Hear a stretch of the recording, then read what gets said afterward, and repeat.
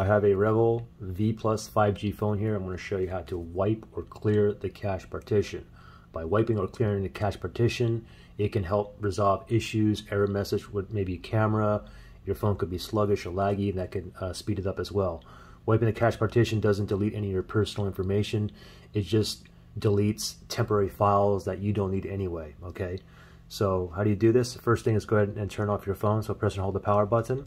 We're going to go ahead and power off. Okay, now once the phone is totally off, next thing we're going to do is we're going to press and hold two buttons simultaneously.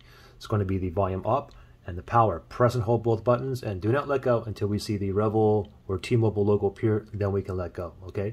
So do it together. Phone is off, volume up, power. Ready? 1, 2, 3. Press and hold both buttons. Do not let go until we see the logo appear. I'm still holding it, just vibrated. There's the logo. Go ahead and let go and give this 1 second. And we should see a dead Android bot. And underneath it should say no command, as you can see right here, okay? Now, what we want to do is this. We want to boot up into the Android recovery menu. So what we want to do right now is press and hold the power button. So I'm holding the power button and the volume up, tap once. Boom.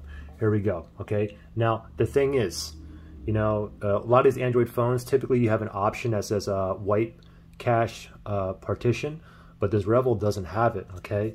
So I did some research on the T-Mobile website, and they said in order to wipe the cache partition, what you simply have to do is just go ahead and reboot the system now when you're in the Android recovery menu, okay? So this is the Android recovery options menu.